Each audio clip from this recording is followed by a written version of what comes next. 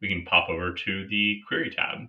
And this is where you can ask questions of the data. So I could ask a question like, should, yes, we now have this newly released knowledge that just came out in the last couple of weeks.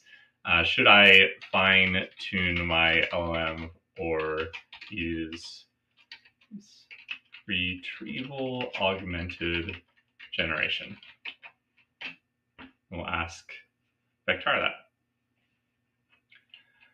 And you can see the response here. So we get both the search results here, as well as a summary that Vectara has produced. And we can see, based on the search results, there was a comparison for retrieval augmented generation, or RAG, compared with knowledge injection with fine tuning, and says both approaches have their merits. RAG has consistently outperformed fine tuning and incorporating new and existing knowledge into LLMs, which is our experience here at Vectara as well. So it's nice to see that it's backed up by Microsoft research as well.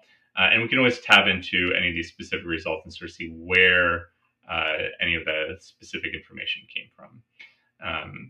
Now, I think that covers a lot of the sort of really basic bits of how you get started in adding data into Vectara, but you always have additional mechanisms. So, if you pop over into this load data into corpus under the data, you'll be able to see that we do have documentation. The documentation actually has an API playground that you can fiddle around with.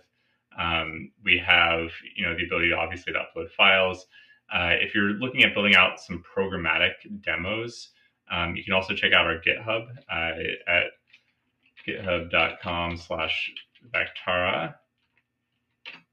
And we have some getting started examples in here as well. So you can find those. Those are linked to directly from the documentation here that's directly linked inside the console. But hopefully this helps you get started in adding data into Vectara, and we hope you have success. Thank you.